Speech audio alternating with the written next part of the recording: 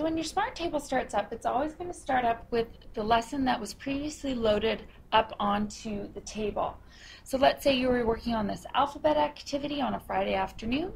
You shut down your table after school. Monday morning you turn it back on and it'll still show this alphabet lesson. So if you want to change that, you need to go to the teacher interface. So on the side of your Smart Table underneath the power buttons are two USB ports. So you can take any USB stick or the blue USB bracelet that came with your Smart Table and you plug it into the side, and then that'll switch over to the teacher interface. The teacher interface is designed to be hidden, like with that USB stick, so that, there we go, so that the students don't have the ability to change these very often. Well, they don't change them at all, really. So here's where you would, for instance, change the number of learners that you would want to have at the table at one single time. You can go all the way up to 8, although personally I found that working with lower numbers has been more beneficial. So I find 4 or 5, just like you would in a center group, is very useful. So I'm going to set that to 4. Here's where you can change the volume.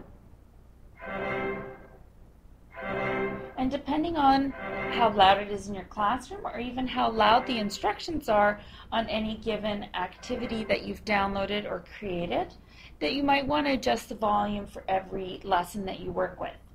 Here where it says activity packs, that's the word for lessons. So if you've created or downloaded an entire activity pack or created a whole lesson, as I generally call it, this is where you're going to see them. You can download extra lessons from the Smart Exchange website, but there are some loaded up onto your table as well. So to see what's already on your table, you can hit the little white button right there, and that shows what activities already loaded up onto your table. There's some loaded onto your table when you get it right out of the box.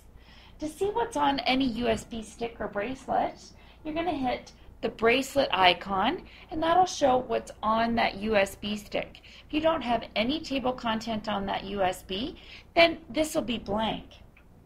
So let's say I downloaded a lesson and I want to be able to use this on the table.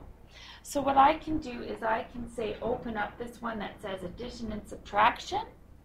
I'm going to click the open button, and once I've loaded it once, it's going to stay on the table, which is great if I share the table with other teachers in my school.